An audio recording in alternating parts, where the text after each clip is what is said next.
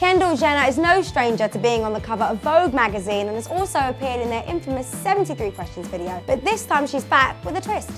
Kinda. The video is titled I, Kendall, where she is seen in a hotel room brushing her teeth and putting on her makeup whilst answering existential questions. Ones like, who invented modelling and how many hairs are in one eyebrow? But one question in particular has actually got us all thinking. She asked, what happens to the holes in Cheerios? Do they get thrown away? Funny you should ask that, Kendall, as we might just have the answer for you. A spokesperson for General Mills has put our minds to rest. He said, once the dough for Cheerios is mixed, it goes through a die cut where it comes out as the iconic looking O. The best part of this cooking process is that there is not any dough wasted. Although there wasn't any more info being disclosed about this Cheerio saga, we assume that the dough being cut to make the holes just keeps on getting used to make even more Cheerios. Thanks for asking that all-important question, Kendall. Now that's one less thing we have to worry about. X on the Beach smashes onto our screens tonight with more Raggies than a Ryanair check-in queue. Get ready for 8 sexy singletons' dream holiday to turn into an epic nightmare as angry ex-lovers arrive on the beach with a mission to mess with their exes. And because we're not about that chill life, here's an exclusive spoiler from tonight's episode with Marnie Simpson. Hi! Is that Marnie from Geordie Shore? Marnie, tell me, best swim in trunks? Oh, I've got to go for them. Listen, I'm agreeing. Actually not. I just feel like with your tan line, you took a chance with them. I've taken a chance. Who the comes to a beach to meet girls looking for love with blue Speedos on? What's wrong with them? Will our lass find love, or will Marnes be reunited with an unwanted ex from her dating dark days? There's only one way to find out. No, not Google. Cancel your plans and tune into X on the Beach tonight at 10 p.m. on MTV. It's Naked Tuesday and everyone's getting naked, so cool. I'm gonna join in.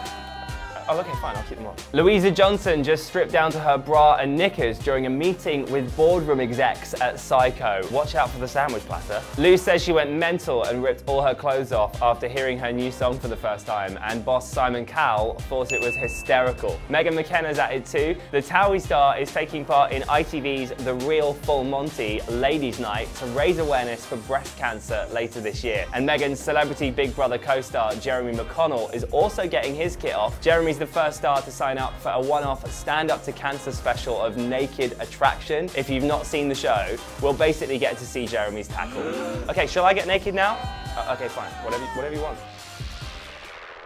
Selena Gomez breaks down the beauty myth after bikini pictures surface of her on the internet. The star was photographed catching some rays in Australia recently, and the pics ignited troll-heavy conversations about Selena's body and visible scars from her kidney transplant last year. To hit back at trolls, the pop star posted a video to Instagram showing her time spent on the boat, laughing with friends, and even recreating the iconic Titanic scene. The video was accompanied by this message: the beauty myth, an obsession with physical perfection that traps modern women in an endless cycle of hopelessness, self-consciousness, and self-hatred as she tries to fulfill society's impossible definition of flawless beauty. I chose to take care of myself because I want to, not to prove anything to anyone. With her post, Gomez is letting us all know that self-love and good health is the most important thing. You tell him, Selena.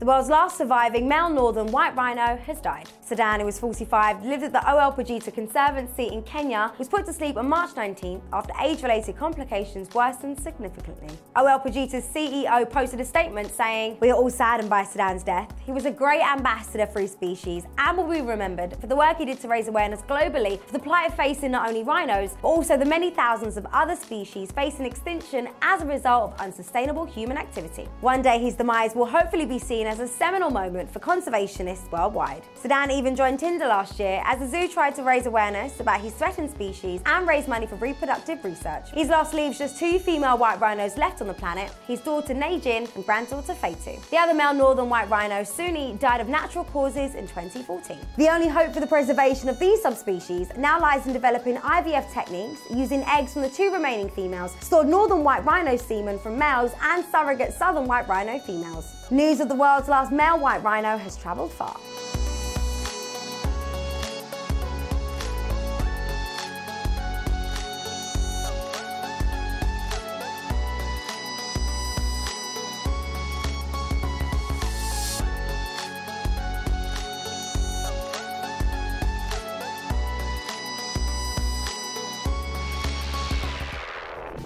Welcome to your daily roundup of One Direction news. First up, we have Zayn undergoing the classic post-breakup move. He's debuted a brand new bleached blonde hairdo and a beard. He has, however, decided to keep the eyebrows dark, maybe a sign that there's still a little part of his heart left in the relationship. Or maybe he just likes the whole zebra look, I have no idea. Next up, Harry Styles is paying tribute to his ex by referencing a Taylor Swift song at his latest gig. When wishing a concert goer a happy birthday, he said, 22, she's 22, okay. I don't know about... Unfortunately, he stopped singing Taylor's banger 22 halfway through. Gosh, what is it with these One Directioners and their inability to commit to the whole thing? And on that note, Liam has updated us on his relationship with Cheryl, admitting in a new interview that they've had their struggles. I'm not going to sit here and say that everything's absolutely fine and dandy, he said. Of course, you go through different things, and that's what a relationship is. But we go through them together as a family, and that's the most important thing. I was going to update you on Louis and Niall, but I'm following the other Directioners' leads and stopping halfway through.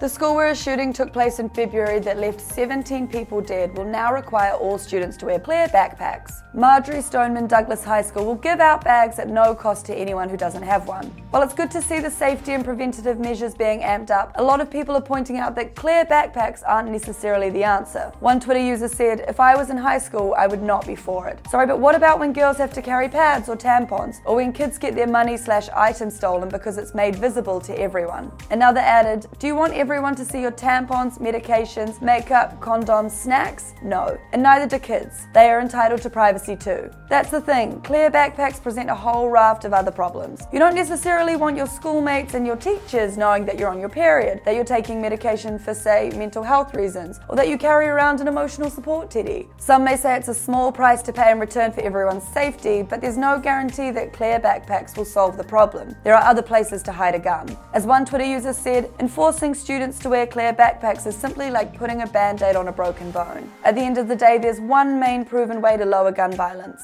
gun control.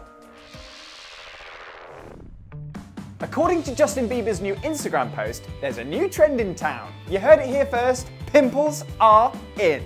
Goodness me, I hope he's right. It's true. In an extremely bold Instagram story, B-Boy proudly showed off his big famous forehead and its pimples to his 98 million followers, going so far as pointing at them with his big famous finger. He captioned it, "Pimples are in." This is just fantastic news. I can't wait to see what's going to be in next. Hopefully skinny arms and a pot belly. He could be onto something here though, with other high-profile celebrities echoing the message. Here we have a smiling Miley showing off her skin treatment, Ashley Benson showing us splodges of concealer all over her face, a Camila Cabello cheek pimple on Twitter, and even some Lord Pimples on Instagram. Let's hope this lot are ushering in a new age of pimple pride for the acne army. And until then, we'll keep our eyes peeled and let you know if we spot any more.